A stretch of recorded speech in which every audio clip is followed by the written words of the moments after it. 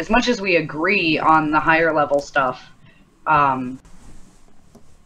we are there's a lot of discord. Well, I don't know if we even do agree on that higher level stuff, actually. I mean, you know, it depends on how much overlap of views are going to count as agreement, right? I have very strongly libertarian inclinations, but then I'm not exactly a standard libertarian, and I tend to be quite sort of unsure about it, let's say. I also tend to favour a kind of broad church approach to it, where you kind of where you encourage different perspectives, and you know, instead of just saying, right, you know, this is my position. I am a market anarchist. That's it. You know. So I don't know if I even have a particular position, to be quite honest. I have certain inclinations, and even those inclinations I'm unsure about. I mean, all right, hedge all you want. We've had enough conversations about certainty that I feel like it is just hedging at this point, because we understand that neither one of us is certain, right? Nor even aspiring to certainty. So yeah, that's likewise, right? Like, obviously these I'm probably a bit more intransigent about it than you are, but that's why, I mean, I resisted the libertarian label, and instead prefer anarchism, because it's just largely, it's more general and it makes fewer assumptions. Oh, really? It has well, hang on. things defined. Wait a minute. I call myself a libertarian because I think it's more general than anarchist. So I just define anarchism as a type of libertarianism. But this is perhaps just semantics. Son of a bitch. Yeah. We're a hot mess. We don't know what we're talking about. Yeah, so if you ask me to define anarchism, I would say a stateless society. Yeah. Any stateless society. This is going to include like end stage communism. This is going to include like the ANCAP fantasies. Yeah. This is going to include like primitivism, just any stateless society. It would maybe include like forms of minarchism or libertarianism, which is why I see it as a subset. Yeah, I say all those things you just said there are types of libertarianism, as I see it. So this is so strange. But I think this is simply a product of regional differences. It's a product of the fact that you're in the US, where there's a certain tradition of the use of the term libertarian, and I'm in the UK, where the term doesn't really exist in common political discourse, and where people do use the term libertarian, it tends to refer more broadly to include a whole bunch of left-wing movements as well. So okay, that might be where the difference is. Yeah, I mean, I still feel like it would be very strange if you defined just like base level anarchism as anything other than a stateless society. No, yeah, I do. I define it that way, but that's a form. That's one form of libertarianism. On the way I would define the term. How are you going to have libertarianisms that aren't? I guess yeah. You could have like degrees of state, like a minimal state. Minimal state. So, and minarchism. Actually, I do have an argument that the minimal state is not as minimal as libertarians think it is, and that it actually entails a degree of wealth redistribution. So, my use of the term libertarian ends up being very broad indeed, actually. It entails a level of wealth redistribution. Yeah. Like, you mean formally? I don't. Well.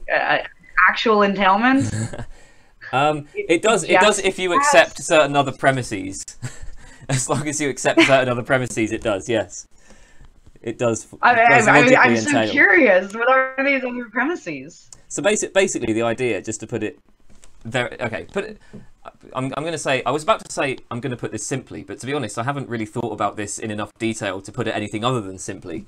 So the idea goes like this: what exactly is the point of a minimal state? Like, what exactly is the function of a minimal state? And the answer to that is it's to protect people from rights violations.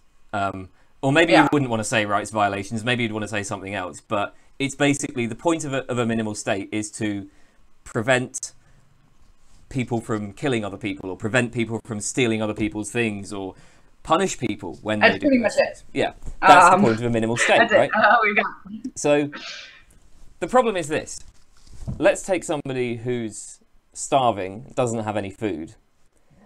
That person steals some food from somebody who has a surplus. The question is, can that person be punished? And my view would be no. It would be wrong to punish that person. It would be unreasonable to expect somebody to respect another person's property rights if their life depends on them not respecting that person's property rights. So if that person were taken to court, for example, you wouldn't be able to actually punish them because they have such a significant mitigating circumstance. What that means is that if the state is going to act, what the state needs to do, if it is going to prevent rights violations, it has to make sure that all citizens are in a position where it's not morally acceptable for them to commit rights violations. They're making a more free choice than, where they're not having to prioritize their need to survive over the rights of other human beings. Yes. And so I like if you get that, then you get a degree of wealth redistribution from the minimal state. So that's the idea. Okay. Okay, no, I like that a lot. Oh, that's very sneaky. I've gotten to it more through geo-libertarianism. Yeah. With the idea of property. And that's so I have a similar position about if you're going to have a state, well, if you're going to have property rights, or rights at all, it doesn't really mean much to have those rights if you don't have somebody enforcing them. Okay, I can get on board with that. But the foundation of those rights, how do you derive those rights? I'm not content just to say, some people just have rights. Yeah. There is this kind of axiom at the bottom of a lot of libertarian belief that you own yourself, therefore you own the products of your labor. Yeah. Right? And from that you can get all sorts of lovely libertarian systems, if you just grant that one thing. But what you can never get to is land ownership. Right? And some people go with what was it, Adam Smith, who was like, you mix your labor mix the labor. With the land. Farm the land. Stir it up. I mean, that's fucking nuts. Obviously. I mean, maybe not obviously. I mean, it first of all, it's problematic because that's not necessarily an improvement. But it also doesn't make a whole lot of sense that you can come to own something that, but in this other way, right? So now we have two base axioms, right? You own yourself, therefore you own the products of your labor, even if the products of your labor involve some stuff that is not yourself. What? That doesn't, now that that gets weird. And is digging a hole an improvement? Right? What if I just dug a bunch of holes and I was like, this is mine now? Right? Yeah. He has that idea of improvement built in there. I've just never found that satisfying. It convolutes the base axiom. I think the problem with that as well is that you end up having to, you no longer end up with a kind of neutral state, which is what a lot of libertarians seem to want. A sort of state that just makes no judgments on what people's lifestyles are, allows people to have different values. If you have to say, well, in order to acquire the land, you've got to improve it, you then have to make some sort of judgment about what counts as an improvement. And Who decides? Which is a nightmare. Yeah. But also, like, what if I'm like, this is my meadow, which I go to and I draw in it, and I enjoy the trees as they are, and there's a little fawn who wanders through, and like I enjoy her as she is, and the moss as it is, and somebody comes in, they chop down that tree, and they're like, well, now it's mine. Yeah. You didn't mix your labor with it. I'm like, well, I sat here and I drew it. That is labor, and it was better with the tree to me. I don't know. It just, yeah, it really convolutes the whole thing. But another thing that really troubles me is it makes an assumption, which is that nobody owns the land until somebody does. And that doesn't make a whole lot of sense to me, not given what we know about like populations and you know, first peoples, especially in America, right? And Canada, I'd imagine, because they were itinerant by and large. They moved around. So like it was somebody's, even if nobody was on it or doing anything with it. The idea that the land is nobody's is to me less intuitive than the land is by default everybody's. So you're actively taking from everyone when you make it private. And I'm just not, I'm not sure I can get on board with that assumption that the land is nobody's. It seems to me more that the land is everybody's, and now mixing your labor with it doesn't seem to give you any entitlement to it. Like, if you just like start with that slightly different position, it's like, well, no, you can't just go mix your labor with it. And what tool are you just like, the only thing I think that you can do to the land without using some more land, like just using the one thing that we all agree that you own, which is your physical body, it's like you could dig some holes. Yeah. Right? Like that's it. But unfortunately, yeah, we've gotten to this point now where like people definitely own land by virtue of their labor, and it's just too much of a mess. I can't remember why I got on that subject. But I think from this idea that everybody owns it, you can get to the idea that if you do want to take it and use it privately, you should have to pay everybody for that, for their deprivation of it. So in order to access land and say, like, this is mine and mine alone, you need to be paying into some pool. There needs to be some concept of a community, and some concept of universal property rights. Yeah. So I think, yeah, you can get to a distribution of, I guess, the means of production, if you want to get real Marxist about it, by observing that owning yourself and owning the product of your labor does not get you to owning land and depriving other people of the use of that land. And then it's fairly easy to be like, oh, well, you just tax people.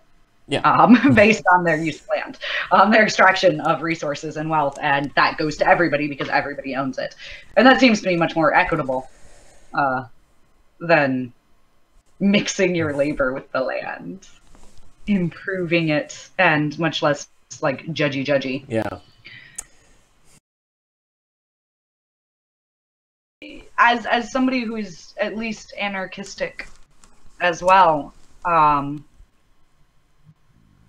would love to know if you think that we've lost view of this idea that our first enemy is the state. And no, I wouldn't frame it that way. I wouldn't. How would you frame it? The reason why I wouldn't frame it that way is because states interfere in markets so as to promote the interests of often powerful companies, and I don't. I think one of the things that libertarians in general have lost sight of, and this isn't. I'm not talking about you because you don't seem to.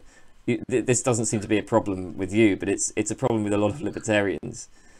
Yeah. Is that they seem to treat like private companies as if they were already existing in a free market.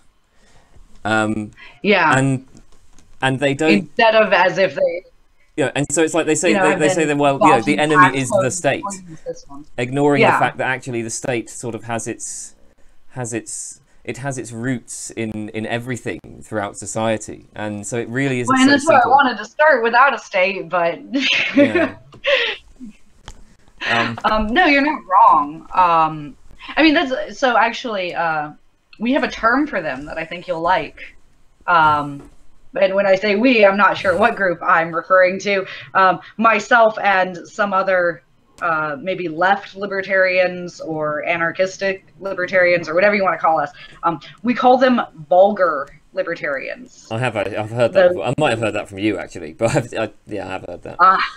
Yeah. And it's a vulgarity of it's a fundamental distortion and misunderstanding of those foundational principles, and definitely those people have lost sight of the idea that like this does not exist in this beautiful, perfect free market. And well, I mean, when I was talking about land ownership, I had to concede to reality at a point and say we are now at such a juncture that all of this is moot, because people really do like own personal property, maybe not private property, but personal property, like the land that their house is on, as a product of their labor.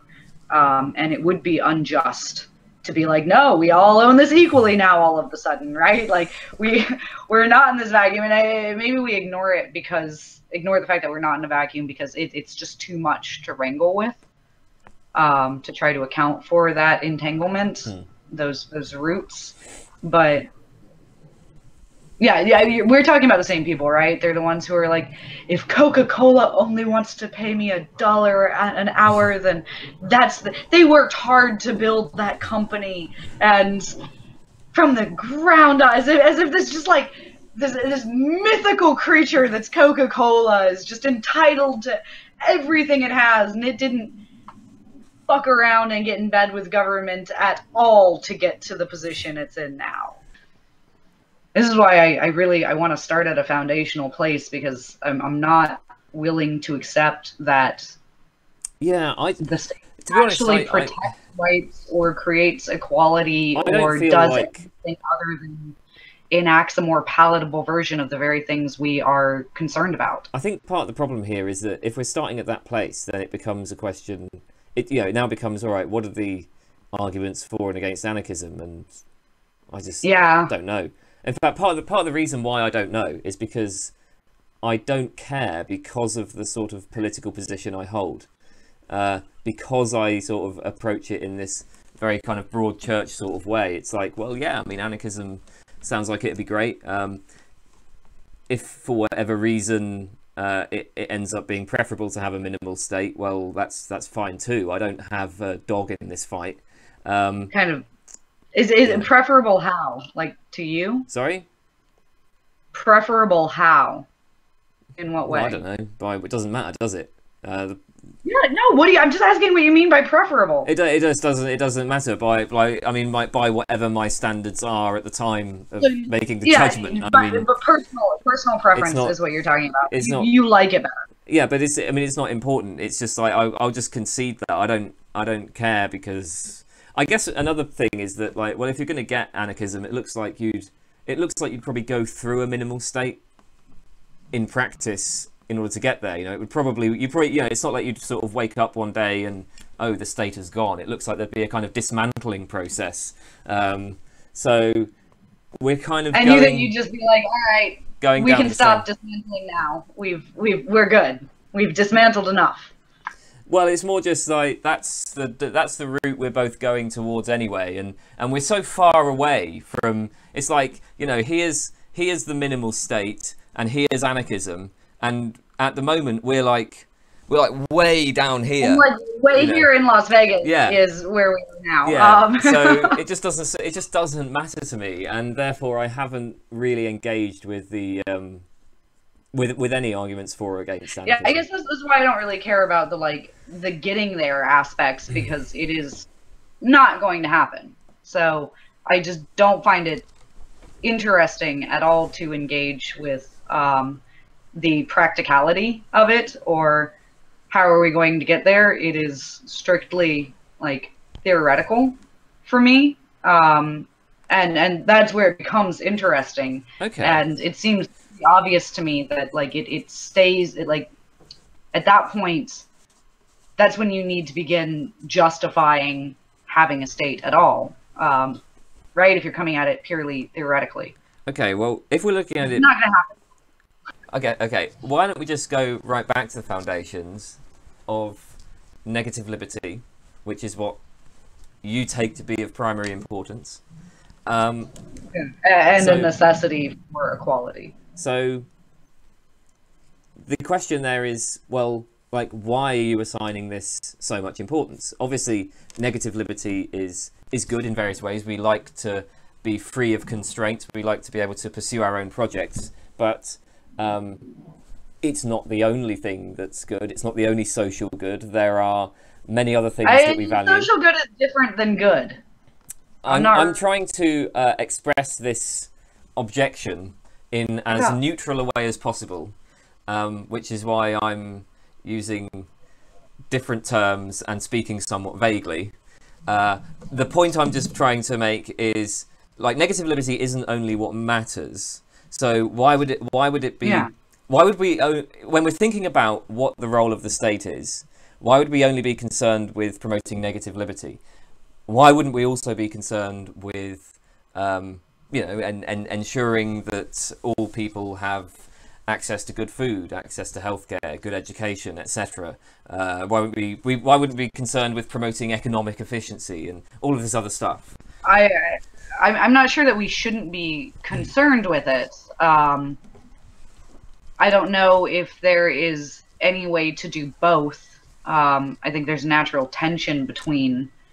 Right, it doesn't take a rocket scientist to see that the more obligations I have, the fewer freedoms I have. Right, that those two things have that relationship to each other. So these other goods that we're interested in pursuing come at the cost of maybe universal freedom. I don't want to call it radical freedom because I don't want to piss on Sartre. But let's say like just total freedom, right? Yeah. It's a back and forth between them. If you create an obligation, you lose a freedom, as it were, if we're gonna like count them up. So if just for want of a starting place, I guess we could start at like total control instead of start at total freedom, and start subtracting from it, which might be what you were suggesting earlier. So we have lives that are 100% prescribed to us. Would that be total control? And some system, some state allocates and directs everything. I don't know why that. I'm not sure what the relevance of that would be in this context. So I'm trying to. I mean, yeah, you're right. I need to make a defense of why we should only be interested in negative liberty, but I'm saying that just the recognition that negative liberty and obligations or these other social goods that we might have an interest in are oppositional forces. It doesn't assuage the need to make a case for negative liberty. It points out that if this is something we agree we value, I guess I am shifting the burden of proof here. I'm saying a case needs to be made why we should give that up for these other goods. But so the case would, or we could do it the other way around, where we start out with no freedom and make a case for why we should have it back. I'm happy to go in either direction. So, but it does seem we need to start somewhere. When you said a case needs to be made for why we should give up negative liberty for the sake of these other goods, why isn't it just enough to say, well, because we value, for instance, everybody having access to clean water, And Do we? and that's well. And let me just finish, because if Okay. you object to that, you'll object to this even more strongly. We value. Sorry, what did I say? We value everybody having clean water, and in fact, like we value that more strongly than we value certain negative liberties. So my liberty to do what I want with my surplus wealth is just less important than ensuring that we don't have people dying because they don't have access to clean water. And so, And yes, while there's a I trade-off, recognize- but that's why you should yeah, trade it. there's this interesting philosopher, I believe it's John Hospers, who kind of wrote about this. But I'll get on board with you. I'm not going to be a monster. I too would happily give up, some pennies of my wealth or something, whatever amount it would take to ensure that people have water. But I'm not prepared to make the assumption that that is right or good, or that everyone should be prepared to give that up. Right? So it's not a voluntary giving up. It is at least at times going to be a forcible removal. Yes, but what? So aren't you making the assumption So that everybody? just saying that you value that is, and me agreeing, I value that. That doesn't get us to everyone values this. But aren't you making the assumption that everybody values negative liberty? I don't know if that's an assumption that I can. I don't think that's. This is going to be weird. How do I come at this? In the same way that existing is not a property, I don't think that's something that people cannot value. I think it's just a brute fact, right? Like if it's a brute fact in so far as we are agents and we have agency and we have to do things. Isn't that but that's a different Right. thing, surely? I mean, if we're Yeah, talking about not- negative liberty, we're talking about the absence of constraints imposed by an authority. Yeah. Right, and so that's not just a brute fact, because there's all sorts of things that do in fact violate negative liberty. Yeah, but as far as like, it would be weird for me to say like I value my ability to move my finger, right? That would be very strange to me. I value my ability to digest the food that I consume. Yeah. But this is what we do naturally without impediment. It's not something so much that we value as just our natural state is free, right? At least free from constraints of authority. In order to do anything, we have to some degree be free, right? Yes. Does that make sense? Yeah. Yeah, that's the best way I can put that. It's weird, but I feel like I did it. Yeah, but it still seems like you're valuing, right, an absence of constraints imposed by an authority. Now, if most people, or if just some people, value having a society where we ensure that there's nobody dying of not having access to clean water, more than certain types of negative liberty. I mean, I don't know, how is it, do you have a response to them, or does that just ultimately come down to a kind of No, it just seems like clash of values? I'm going to take the position of somebody, even though personally, like, yes, I'll give up my pennies or whatever to clean the water. I think this will go more easily if I take the position of somebody who does not want to give up anything so people can have clean water. Is that all right? You can yes, take that position. All right. It doesn't really make much difference. So, well, I just, to me then, in that position, it's going to look like you're just imposing your values on me. Right? Okay, yeah. Right. So, And but like, now, why do you get to do that? okay, but now let's take the position of the person who is dying from not having access to clean water. I think what they would say is, yeah, but by not ensuring that I have access to clean water, but you're imposing your values on me, right? You're imposing your No, I'm preference for doing my negative own liberty thing. upon me. Okay, and right up until that moment, that person, well, I mean, even in that moment, that person is still valuing their free agency, their ability to enact their will, right? You can't get out of a valuing of the ability to enact your will. Right? So that person might be saying, I value clean water more than negative liberty because I'm dying of thirst. Yeah. And it's like, well, no, that's just not possible. You are at all times valuing your ability to enact your will. Okay. I like that you said that, because that sort of leads me to maybe it's a different way of putting the same objection, or maybe it's a slightly different concern about the concept of negative liberty. But it would be the thought that, well, it's not actually negative liberty that we value, right? What we value is the ability to accomplish your ends, or the ability to accomplish your goals. And one of the ways in which you're prevented from accomplishing your goals is when people impose constraints, like states taking your wealth, for example. But there's another way in which you can be frustrated from accomplishing your goals, which is when you just don't have enough resources to do that.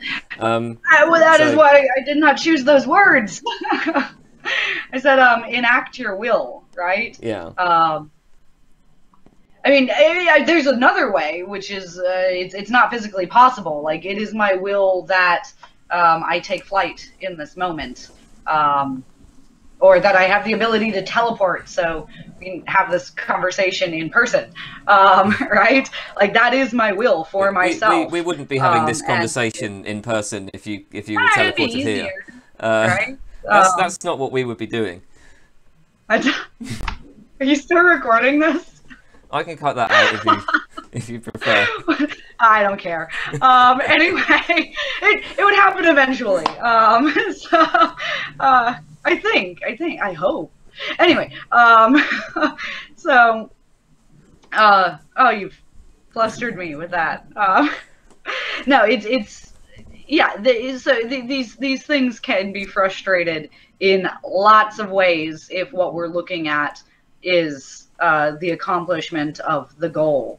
But I don't think that that's what we're actually valuing. We're valuing the capacity to attempt it. It would be very strange for me to say. But just to be clear, the capacity to attempt it, you understand that as in a sense that it doesn't actually depend on any external resources at all, right? It's purely kind of a matter of internal will. Yeah, like I want a thing. Because if having the capacity depends on having any kind of resources for it, then it looks like you're moving more towards a kind of positive liberty conception. Maybe we need to clarify capacity. Okay. And I see that you're trying to move me there, and it's sneaky. But yeah, because yeah. All right. Capacity. Yeah, I think we might just go in circles, because when I say capacity, I mean I can attempt it. Nothing is stopping the attempt. So I obviously don't have the capacity to fly, but I have the capacity to attempt to fly, right? Like, okay, I've tried to fly, right? Yeah. That was my trying to fly face. Which would also be better in person, right? Or like yeah. So maybe is that what you meant by external factors? Because my emphasis there is on the attempt. Yeah. Not on having access to the resources to get to like steps 1 through 3 of the attempt, right? And then fail, right? Yeah. So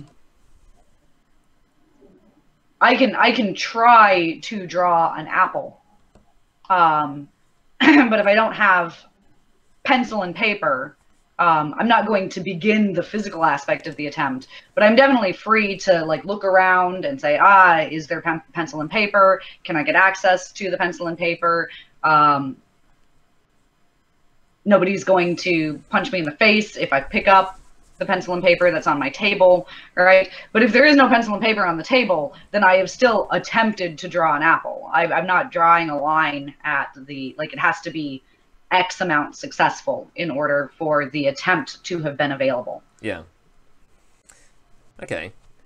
So, I also wanted to present to you an objection. I don't like where we left that, but okay. Sorry? Go ahead. I don't like where we left that, but go ahead. What was wrong with where we left that? Nah, it's fine. I'll keep it going in the back here.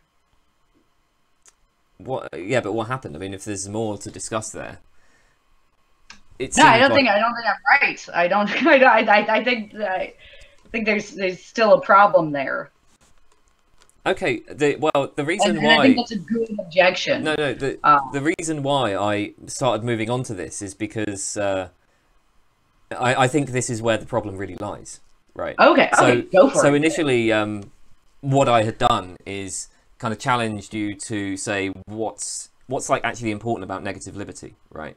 And I'm assuming a certain conception of negative liberty here. I think that maybe the issue about the value of negative liberty comes out a bit more clearly in the problem I'm now going to present. So that's why I was moving on. But it's I actually asked you about this before. It comes from a guy called James Sturber, and I thought this was kind of a clever objection. So I'm for what it's worth, I'm not sure what to. Sorry. I said you did do some research. I'm excited. Yeah, I'd heard about this before, but I went and checked the argument. I'm not sure what I would say about this, so I'm curious what you say. So, in the standard way of presenting the kind of case that we just talked about, where somebody has a lot of surplus wealth and somebody else has not got enough to satisfy their basic needs, the way that libertarians usually think about that, or indeed the way that anarchists usually think about that, or at least anarchists of your sort usually think about that, is that what's at stake is the negative liberty of the rich person versus the, maybe you want to say positive liberty or whatever, of the poor person. Right. Yeah, the entitlements, maybe. Yeah, I don't want to say it. All these words are so, like, loaded. Yeah. Okay. So, but that's how people conceive of it. So what Sturber says is that's actually just wrong, right? That actually what we have is a conflict of negative liberties, because so there is. I might have seen this before. All right, there's the negative liberty of the rich to do whatever they want with their surplus, but then there's also the negative liberty of the poor not to be interfered with in taking from the rich surplus goods to satisfy their basic needs, and that's a negative liberty. I've come across things like that before. Yeah. So it's a negative liberty because it's a liberty of non-interference, right? In order to satisfy that liberty, the rich person doesn't have to do anything; they just have to leave the poor alone. So you've basically got two options, right? You've got that's a weird way to frame that. Okay, you've got either the rich should have the liberty not to be interfered with in using their surplus to satisfy their luxury desires, or the poor should have the liberty not to be interfered with in taking from the rich what they need to fulfill basic needs. And so the question is just which of these liberties is morally enforceable. There's some weird stuff in there. First of all, I'm curious, does he say does he specify to basic needs? Yes, I think he does. So he draws the line there. Like if I'm stealing bread, well, I'm saying stealing. Is it okay that I say stealing? If I'm acquiring somebody else's bread. Put it more neutral. Or sufficient money for bread. If I am requisitioning, it's somehow that's going to be within my negative rights. But if I'm requisitioning a flat screen TV, that's not. going to be negative right, he would say. Well, no, presumably not, because I mean, I guess maybe you could take the flat screen TV Yeah, and use it to buy. immediately that's the problem is like why, and what is a basic need? Like how much can I have like the crust of a bread if that's all it keeps me from like dying, right?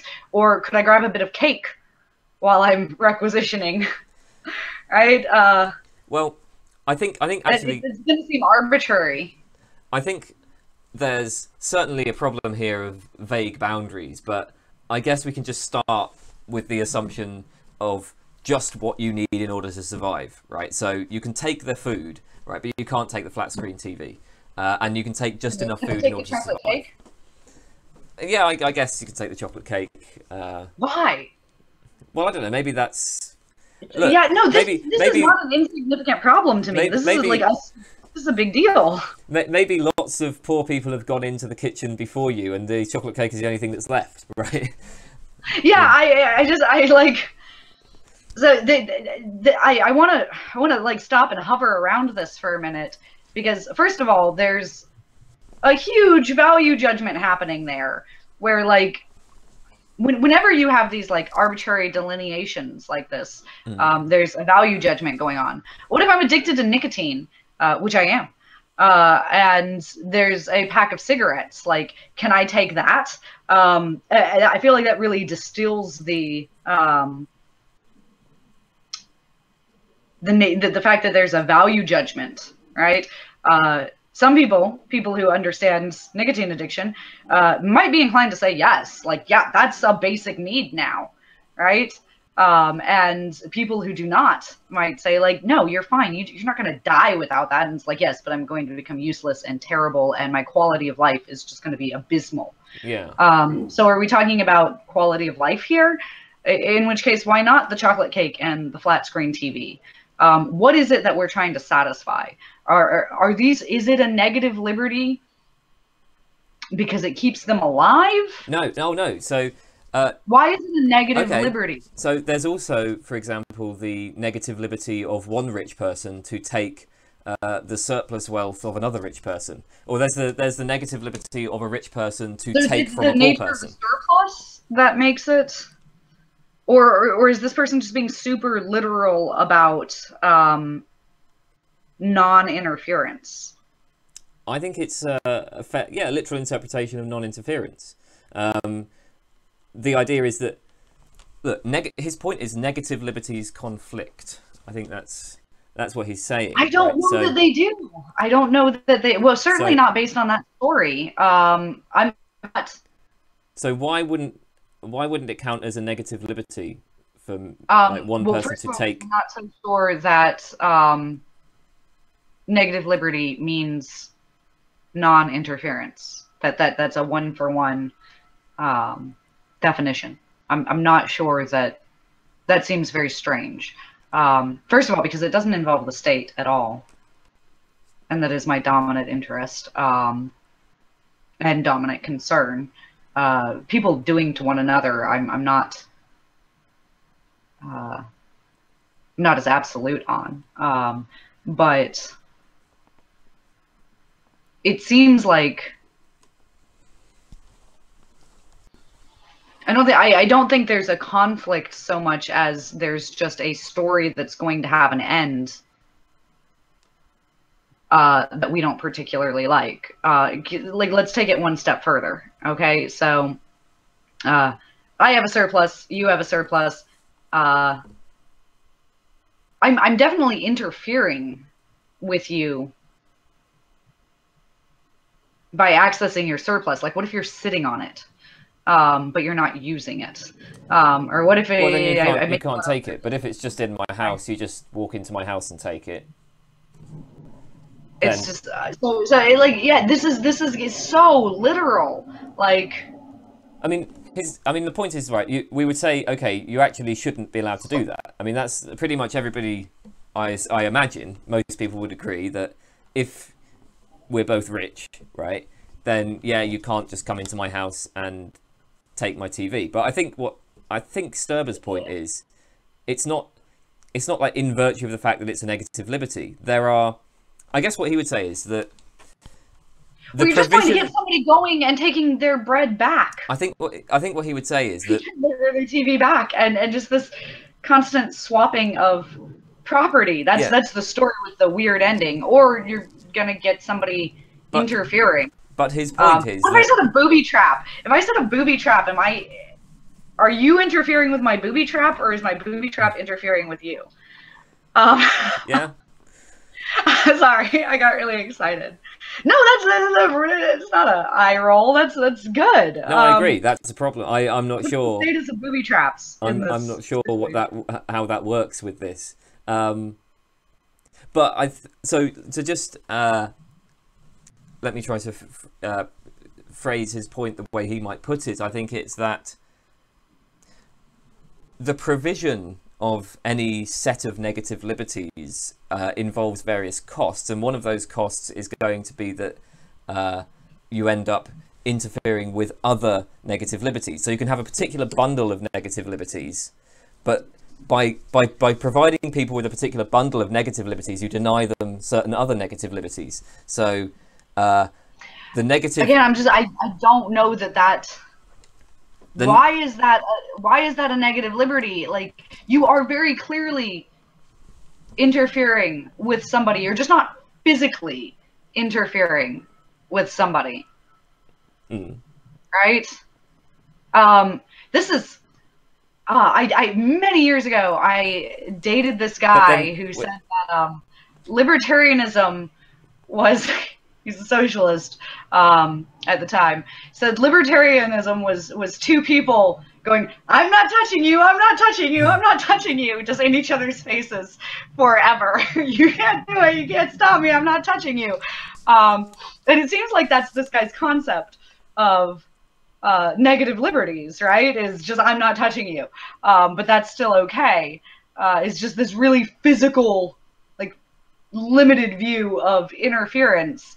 And I'd say this is only a problem if non-interference just means not touching someone, right? Yeah, but the work point on is any that... other view? Sorry? Because I don't think that's what non-interference is. I don't think that's what negative liberty is.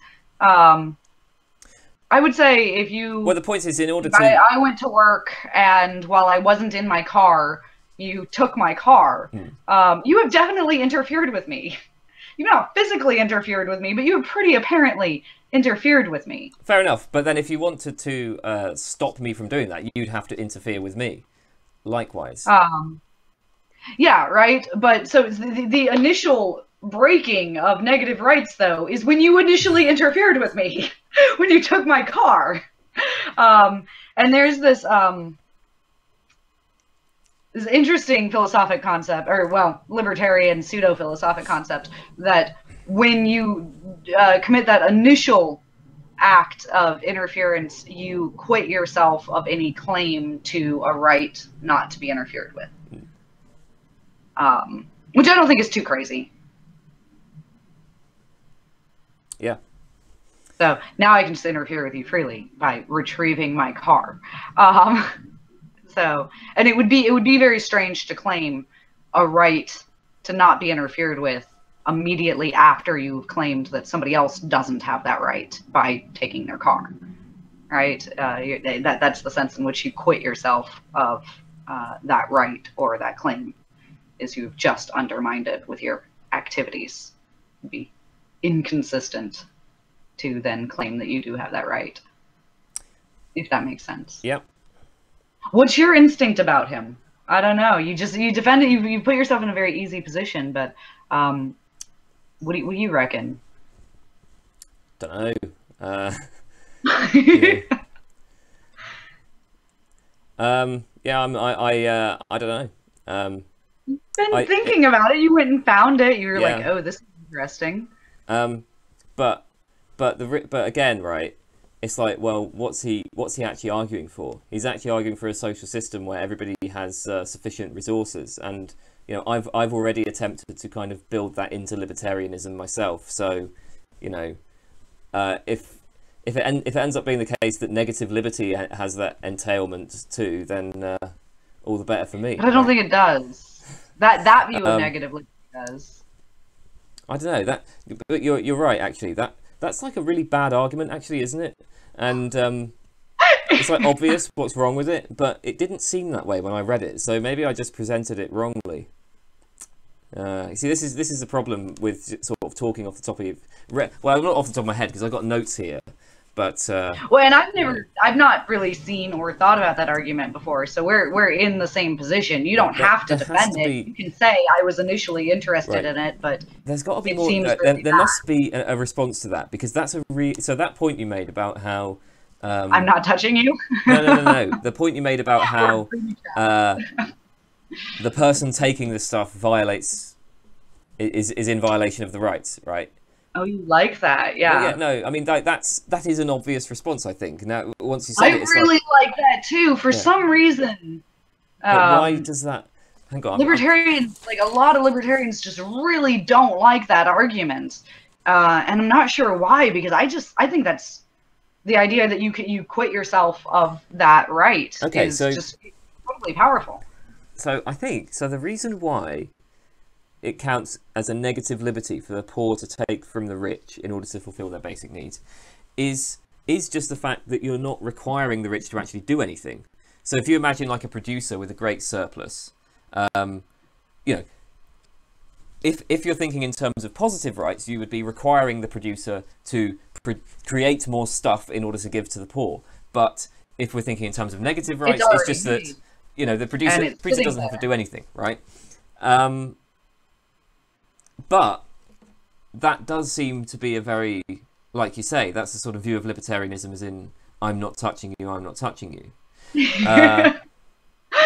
I don't speak to that guy anymore, but if I did, I would tell him that we invented "I'm not touching you" libertarianism. Right. But thanks to him. But then, I mean, but then, no, there's a question here about what exactly negative liberty is supposed to amount to, right? Because if negative liberty is just the absence of certain constraints, then it looks like you end up facing Sturber's problem. Because what he's saying is the poor have a negative liberty to take from the rich, insofar as the rich can't impose constraints on them, right? So if you're thinking of negative liberty as absence of constraints, as non-interference, then you get that problem. So how are you thinking of it? How does your view differ from that? From merely thinking of it in terms of non-interference? I kind of spun out for a moment and went down my own line of thought. And I kind of want to be devil's advocate for a second. And sorry, I had a thought. I'll come back to this. But the way you phrase that, it seems like non-interference, that he's trying to frame it as actually being an obligation that these people have, right? They have an obligation not to interfere with you. So yeah. Does that make sense? Yeah. But I think that's a fairly common way to think about it. Yeah. Well, and it could be like you can see that as negative or positive, I suppose, right? Mm-hmm. I have an obligation not to interfere with you because you have the negative right to not be interfered with, but you also have the obligation. So yeah, this symmetry there, right? I think you need that to get his argument, or to get the people he's responding to. He's responding to people who imagine this kind of symmetric relationship, right? Or maybe he's not. I'm not sure. Maybe I need to come at this differently. It was just a off the top of my head thought. But effectively, so what I said earlier that got you kind of excited was that you quit yourself of this right? If you do interfere with somebody. So imagine, and this would probably be the accurate representation of my position, which might help us answer your question that I zoned out on. Sorry. Which is to say, rather than seeing it, sure, we can see it as a framework of I have the negative right to not be interfered with, and you have the negative right to not be interfered with. And vis-a-vis that creates the obligation to not interfere with one another. Right? Yeah. Is that fair? But you don't have to frame it in terms of an obligation. You just use that principle that I put out there, that if I do interfere with you, it's not that I failed an obligation on my part, it's that I've quit myself of the right to not be interfered with, because I am rejecting that as a right. If you don't have that perfect symmetry, you don't have everybody having the right not to be interfered with. So it seems like the person who is trying to have their basic needs met, right, or trying to go meet their own basic needs, to put it in more positive terms, is quitting themselves of the right to not be interfered with themselves because they are interfering with somebody else. Yeah. Okay. But this this sort of brings up what's maybe a slightly different problem, which is, let me think about how to put this. So, if we're going to be enforcing property rights, I mean, obviously, you're an anarchist and you're going to probably object to enforcement. Enforcement ideas. So, okay, look, upholding property rights, you could just sort of take it as a principle, as a general principle, right? That if you're unable to satisfy your basic needs with your current resources, then you may take some things from people who have a surplus, right? And you could just say that's a principle which applies to everybody. Everybody can live by that, right? So that's one sort of possible social system, let's say. Then there's another possible social system where we don't have that, where we enforce the sort of the standard libertarian property rights, where there are legal restrictions on my ability to go and take from other people and so on. And I guess the question is, like, why is that latter system preferable to this other possible system? What is it that... I'm not sure it is. Oh, okay. I mean, I was just analyzing that argument. I wasn't saying, like, people shouldn't be. I'm bringing up, I think, a different point here. I think this is a different point. I'm just kind of... Just what you said. In fact, when you spelled that out for me, or when you just asked me that question, I was like, man, actually, that does sound better. It sounds like fewer people are starving, and there are fewer people, living out that, like, a Christmas Carol nightmare, right? Of just, like, hoarding massive amounts of wealth, because their hoard can be interfered with. Okay, cool.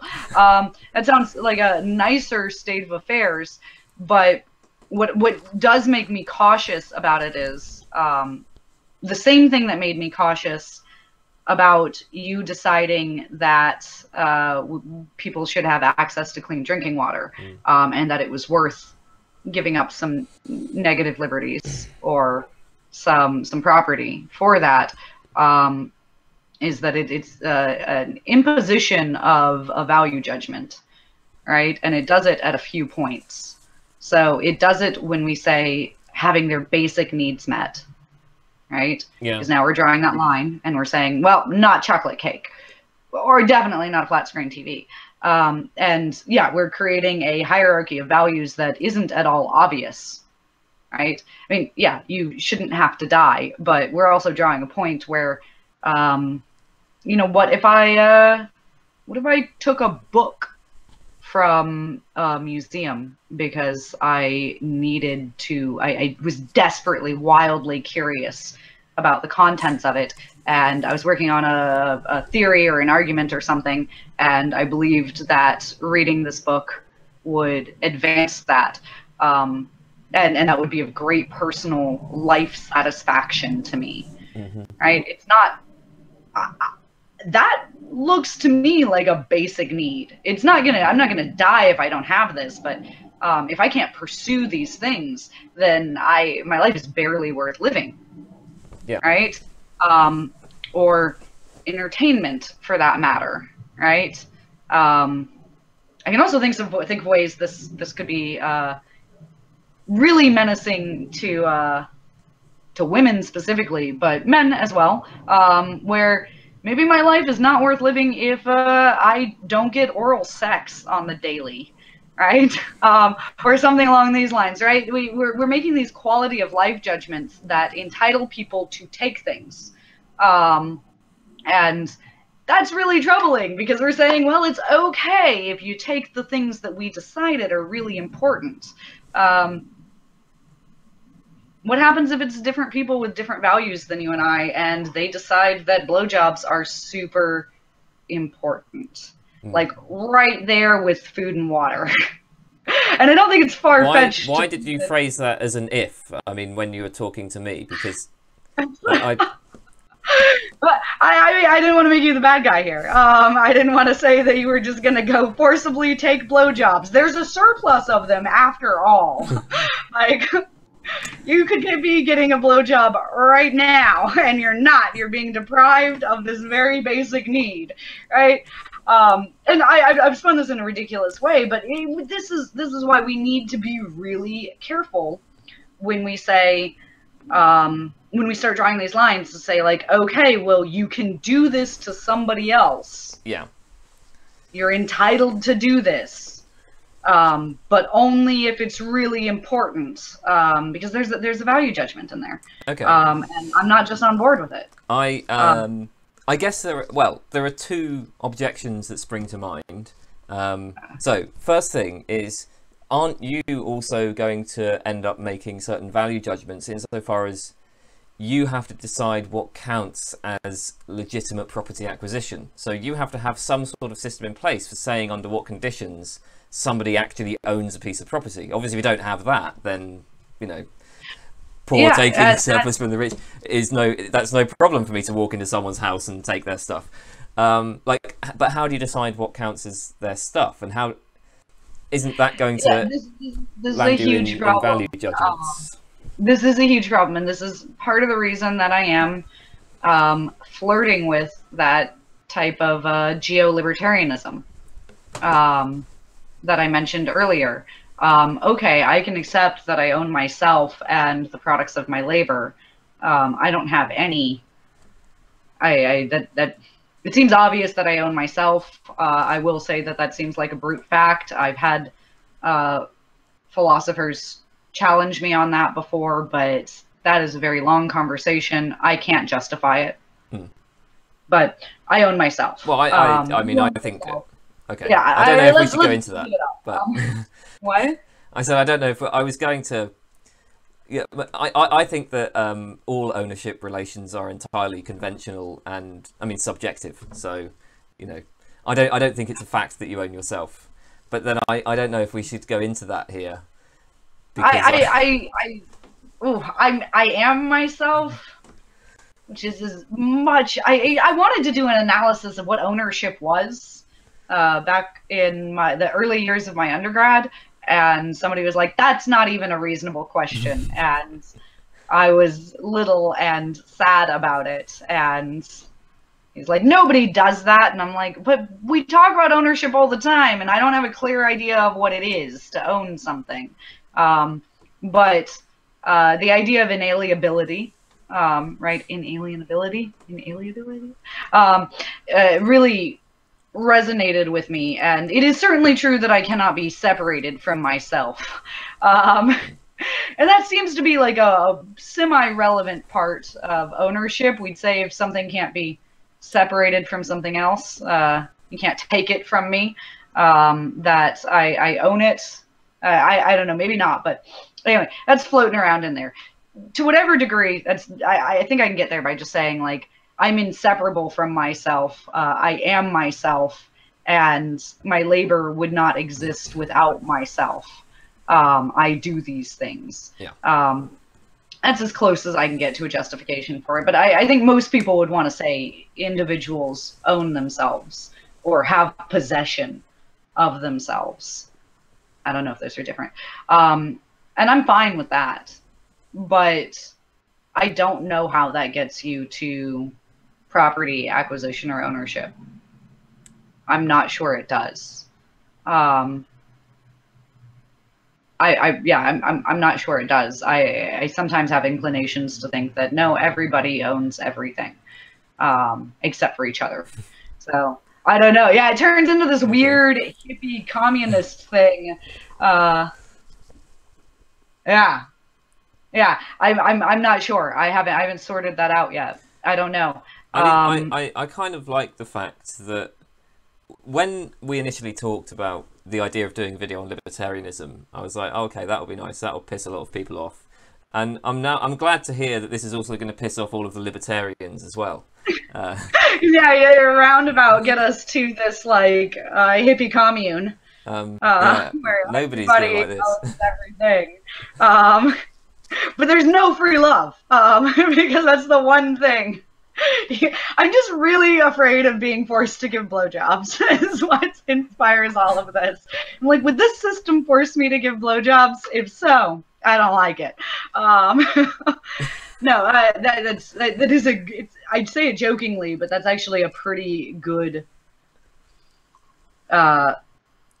I think that's the thing we should ask ourselves, maybe not blowjobs specifically, but could you derive from this system if we don't know why it's just basic needs, if we don't know what basic needs are, if we don't know where we draw these lines, can we imagine this system being used to justify people being forced to perform acts they don't want, or being said to not be entitled to their own bodies? And at that point, if the answer is yes, I think it's pretty obvious we should throw that system out. Okay. Well, this actually brings me in a way to the second objection I had in mind, which is that I can imagine somebody saying just something like, okay, it is really difficult to draw lines, and it's not at all obvious what counts as a basic need. But the mere fact that the mere fact that we have vague boundaries doesn't mean that we can't make judgments about clear cases. And the example of somebody who just doesn't have clean water, right? That's just an obvious example of a basic need. So we can work with that, right? That gives us enough to work with in terms of justifying wealth distribution. I'm scared if I know it when I see it. I'm scared of that. But here's can I just sort of make this argument a bit more robust? I can imagine somebody just doing a kind of Morean shift on this one and sort of saying, well, yeah, well, I don't actually like it, but it's... You like it a little. Yeah, okay. I do bring it up a lot, don't I? But no, you know what the Morean shift is? It's just any...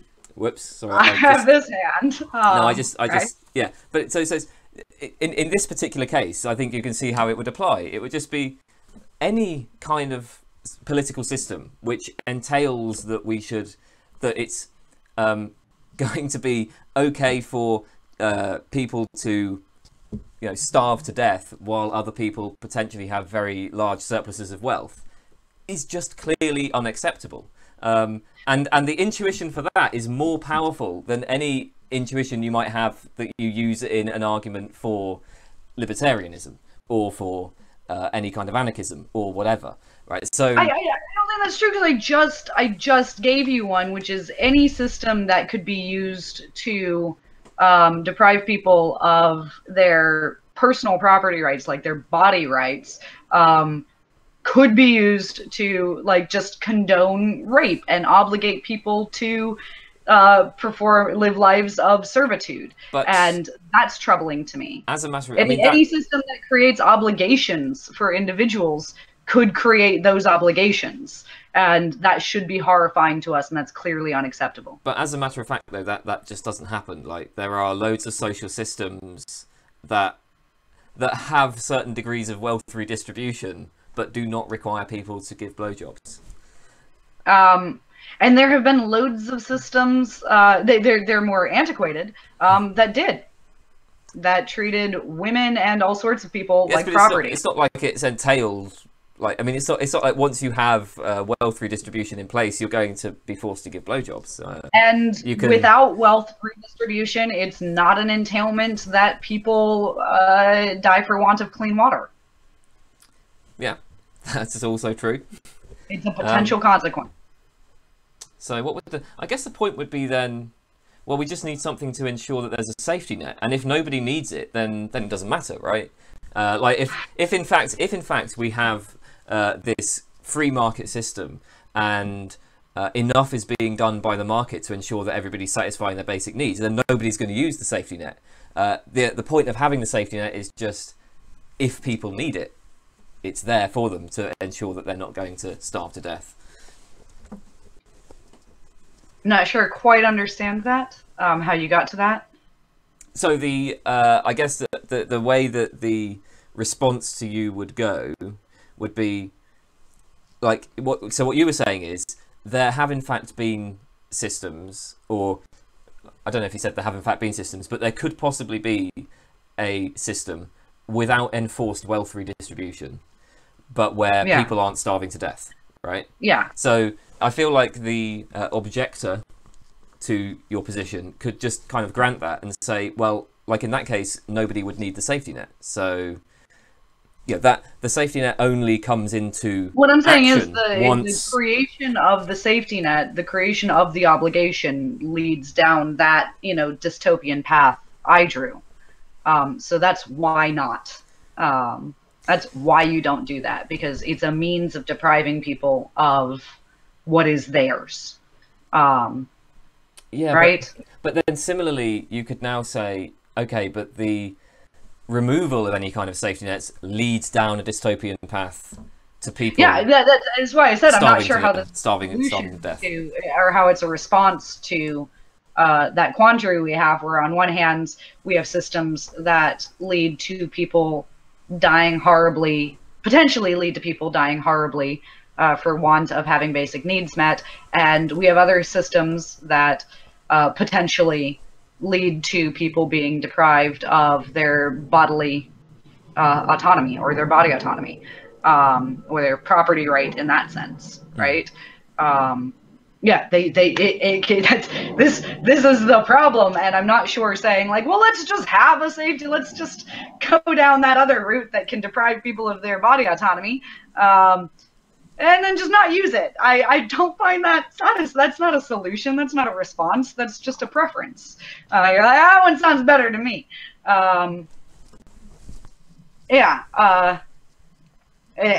What we end up with and what we have now is, I think, something that at certain points in its development, between both our countries, acknowledges that there's this push and pull between this, and it just has become this massive bureaucratic thing that doesn't make a whole lot of sense. But like, there's a safeguard here on this side, and then there's one here on this side. And look, if that's what people want, that's what people want. I wouldn't deny that. I don't think it's the best we can do. I think the best we can do is create a system where a stateless society where people choose to stop one another from dying for want of having their basic needs met, where I voluntarily help those people and happily give up a penny because that's the kind of person I am, right? And yeah, that's, I think there are two ways to get to libertarianism or anarchism. You can get to it because you're like, I think I'm the Ubermensch and I want to just keep all my wealth and fuck all the poor people and they're all just greedy and lazy. Or you can get to it by saying, we don't need the state to be good. I resent that assumption. Mm-hmm. The state deprives us of rights and it's useless. And we can get there on our own. We can and will feed those people, clothe those people, house those people, and give them clean water. But you don't have to force us. Now, it just occurs to me that there's a sort of, from my point of view at least, a kind of benefit of a social safety net, which is that I think I would sort of prefer to live in a world where we have lots of people with just very different sort of values and where there are just lots of completely selfish assholes. I actually kind of quite like the selfish arseholes. And if you've got a safety net, then it doesn't matter. No, you know, people aren't going to starve to death as a result of this. I like having a world where there's loads of psychopaths. I wouldn't want to live in a community where everybody is a moral saint. Okay, you have interesting values. Yeah. You want weird things. I don't know. Oh yeah, no. I mean, I'm still like, I would still be. Look, I can give a quarter to UNICEF or something, right? And still do blow and fuck hookers. Like, everybody's not like, oh, I'm a moral saint, right? That's not happening. I'm not advocating for that. It's a fact. It's just a recognition of choice. I will spend some of my quarters doing blow and fucking hookers if that is my want, and some of my quarters I will make sure I don't have to step over thirsty people on the way to the blow and the hookers, right? Like, I think people are essentially good. And if you leave us to our own devices, we will do that. And I would evidence the fact that you just want that safety net there, so you don't have to worry about it, whilst maintaining that you're a terrible person. Well, you didn't say you were a terrible person, but you like terrible people. Yeah. I think you've said that you're a bit of an asshole a few times. I am one of those terrible people, actually. Just to be straightforward. So I kind of assumed that. My dad has a phrase that I like, and well, it's not his phrase. It comes I think it actually probably comes from military circles, but I don't care. I still like it. It sums up my attitude quite nicely, which is... What is it? Let's hear it. If you're looking for sympathy, you can find it between shit and syphilis in the dictionary. And... Oh, that's so bad. But you've interrupted my tirade that actually people are good, because even the monster who just told that joke is like, I don't want people to be dying for want of clean water, and I want there to be a social safety net. We don't need it. We'll do it on our own. It's we also... don't need to create this monstrous authority that deprives us of rights and takes from us in order to take care of each other. That is the worst fucking myth ever created, that we need that to take care of each other. We do not need to be told to take care of each other. You don't need it. You've got the psychology totally wrong, right? It's not. I mean, for me, right? If I'm being completely honest, what do you want the safety net for? If I'm being completely honest, I think that there is a substantial selfish motivation. Right? I'm not particularly rich. I don't think I'm ever going to be. I think there's a good chance I could end up in a position where I just like need help, and I mean, it might be that nobody wants to provide it, so that's why I want a safety net. That's really the main motivation for me. It's entirely self-interested. Maybe not entirely, but still largely self-interested. I think we'd take care of you, maybe for our own self-interested reason, because the world wants to keep you around. So you contribute meaningfully to it, and we value that, right? This is how artists survived for the longest time, right?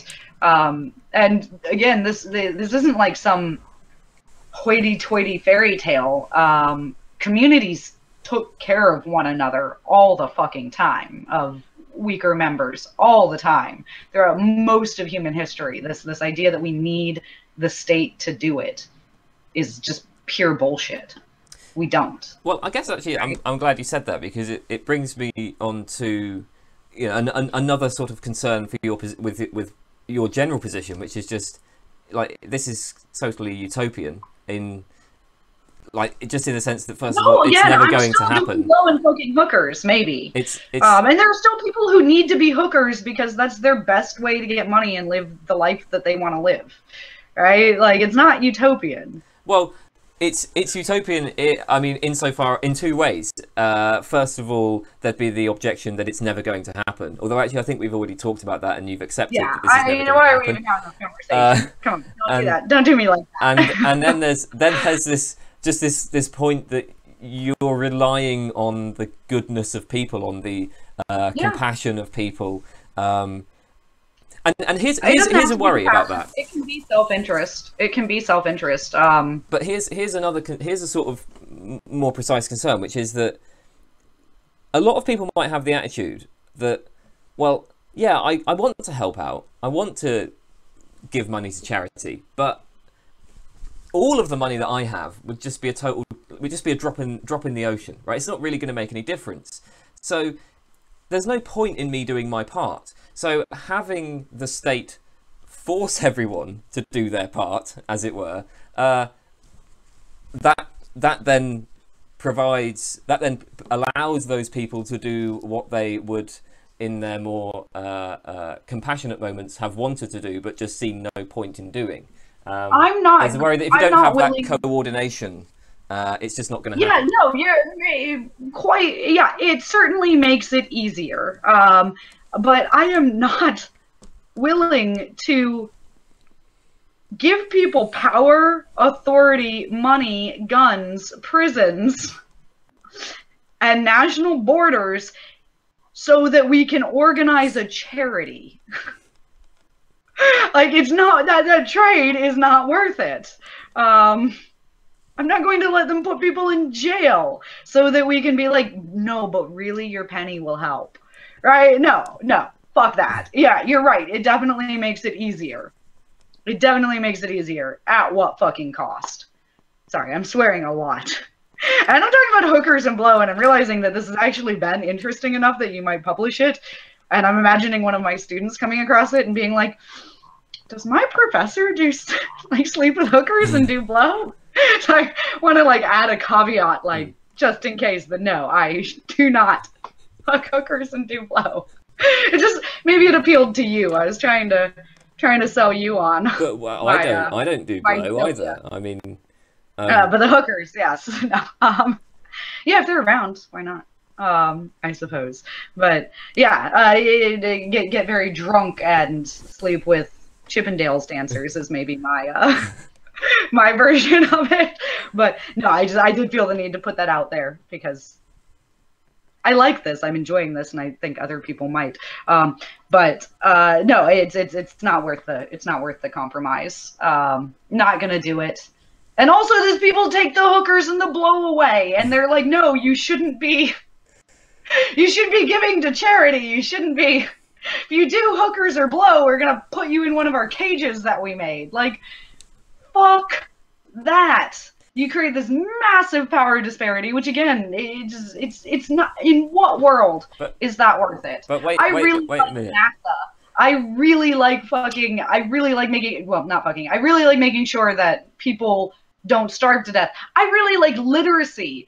I work at a largely public institution and get paid by the government, and I'm super glad that institution exists. I am so psyched these things do.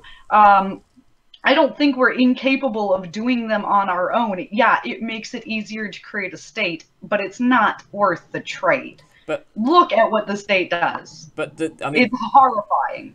So not worth the trade. So just yeah, what I wanted to say there was, sorry. The state does all of these really terrible things, right? But it also does certain things that you think apparently are quite good. Some of the consequences are rather nice. So the thought would be, well, like, just make sure that we have a state that does the good things that you like and then doesn't do the bad things. And of course, you are going to Where do you think I'm going? Now I imagine you would want to make a sort of slippery slope style argument, or something like that. That seemed to be kind of where you were. Well, what would you say about that then? I was pointing out that both of these things have their slippery slopes. No, what I'd say there is that the violence is inherent to the creation of the state because it's the only means of enforcement that they have. Oh, okay. Yeah. Yeah, no slippery slope there. No, it was just because you talked about how the state prohibits people from doing hookers and blow, but obviously you could have a state that didn't have those laws. You can't have a state that doesn't have jails or guns or you could get rid of the jails, I think. You can't have a state that doesn't have violence. Yeah. Violence is inherent to the state. It's not inherent to anything else. Isn't it inherent to any kind of enforcement of rights over property, which you would need in your system as well? I don't know that we need them. Because you'd have to have some sort of violence in order to prevent people from stealing things. Yeah. Oh, yeah. No, I'm not saying like it's without violence, or threat of violence. I'm saying there's no authority created to enact this violence in accordance with its own morality. If somebody tried to steal my shit, I would probably throw a brick at them. Like, definitely. A stateless society, I'm not gonna, create this utopia, and be like, no, there would be no violence. What there wouldn't be is a massive, powerful entity with a monopoly on that violence, nor the use of it in, well, it's not inherent to it, the use of it in non-violent situations, right? Which, again, the state does. If I didn't, give my due to the Clean Water Fund, the state would escalate that to violence in order to enforce it. If you recognise there's going to be violence either way, and if you accept that it's a different kind of violence. Yeah, but wait, let me just finish my question. So if you accept there's going to be violence either way, and if you accept that upholding any kind of property ownership is going to require violence, right? Why exactly is the fact that violence is inherent in the state necessarily a problem?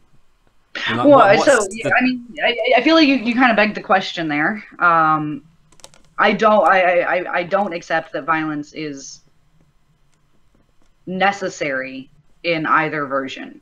I acknowledge that in either, like, either the anarchistic society or the society with a state, if these are the two we have. What I said is I acknowledge that, yes, that's how you would enforce property rights. It's not inherent to it. It is inherent to a state. But why is that a problem? Well, I can imagine a society without a state and without violence. It's highly unlikely, but it's not inherent to it. Okay, so but why does it matter that violence is inherent to the state? Well, it's a guarantee of it.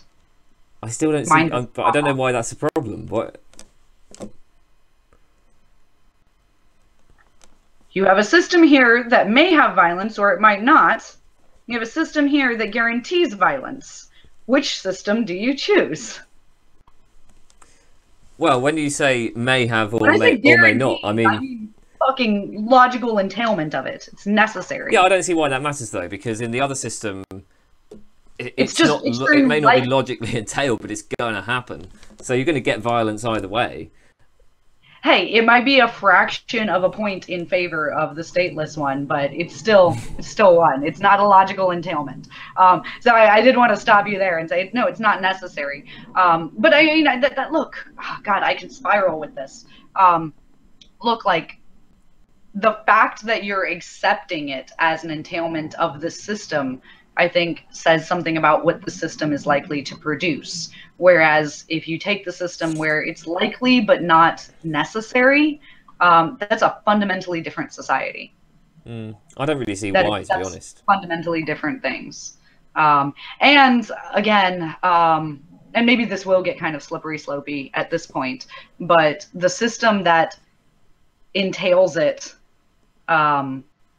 comes with, well, the state system comes with all these value judgments and things that come, in order to be able to enforce it. Whereas the other one, it happens organically in the course of humans interacting with each other. And that's less offensive to me. That's more palatable to me than this all-judging, powerful, violent entity that has monopoly. If you have a democratic state then the value judgments also arise organically through humans interacting.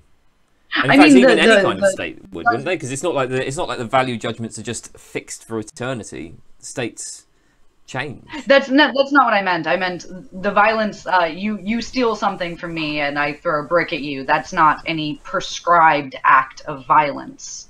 That's something that happened between two people. Whereas if somebody breaks a law in our society with a state, there is a mandated, prescribed act of violence that the state perpetrates against them. Whether that's voted on or not, whatever. I wouldn't call that organic. I would call that by fiat, right? Yeah, maybe a bunch of people voted for it some years prior, but that's not what I meant. I meant it's circumstantial. It happens when it happens in the one society as a product of people interacting with each other. You try to steal something, I throw a brick at you. Actually, I wouldn't throw a brick at someone. I long ago decided that if somebody tried to steal my shit, I'd just be like, man, this sucks. Like, I don't want to hurt you. It's not worth it.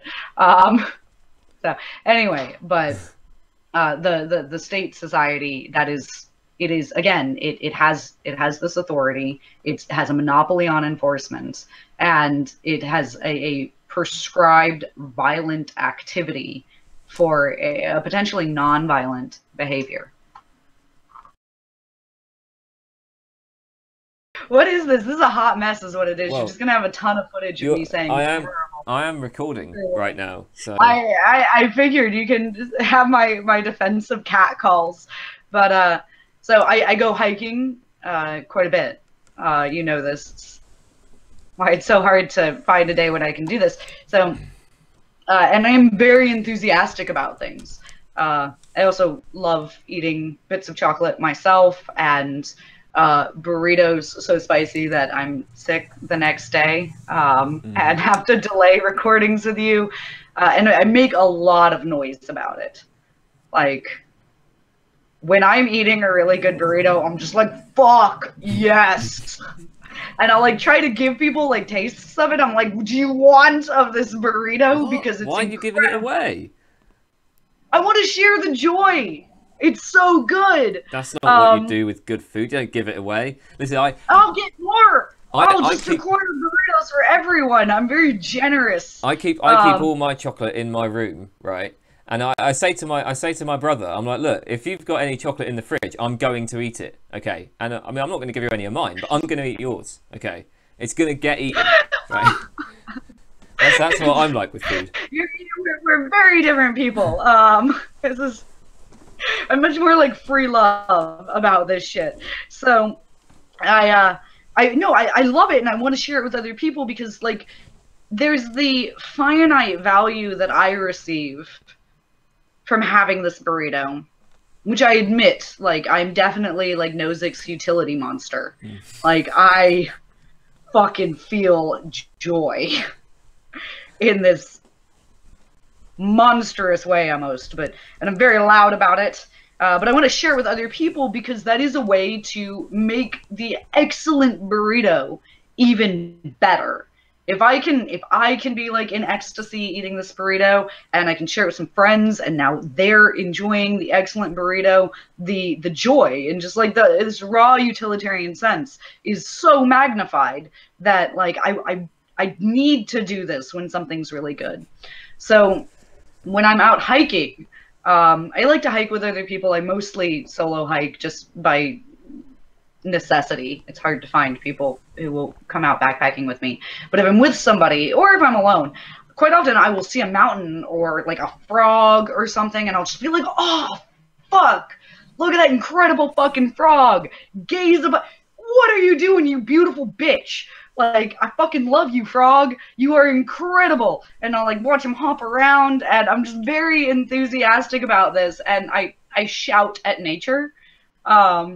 Really loudly, almost by compulsion, where I'm just like, God, have you, like an incredible sunset. Have you ever been with somebody and you've just like, what even is the sky doing? How does that exist? How do I get to be alive? What is this majesty? Fuck, I don't know what to do with all these incredible feelings I'm having, and I want to just announce it to the world. Or if you're like super in love, you've heard people say like, I want to shout it from the rooftops.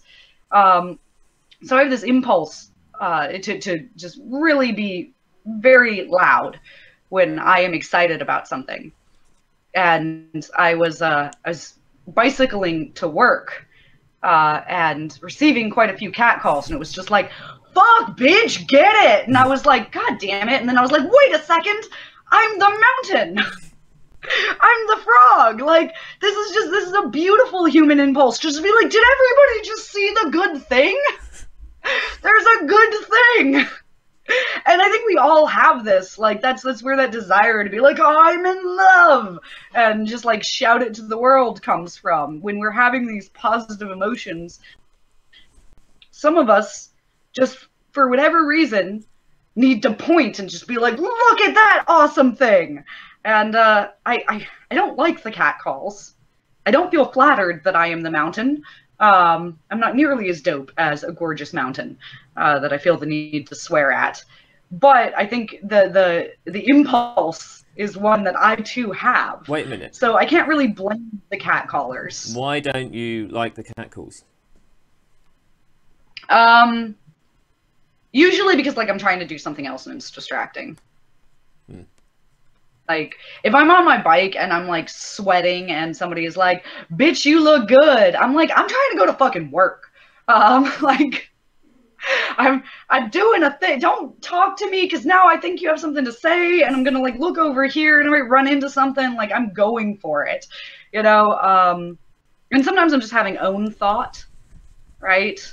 Because I am not actually the mountain or the frog. Well, I guess maybe the frog is having like own thought. He's just doing his frog thing. And it's very distracting to be pulled out of own thought.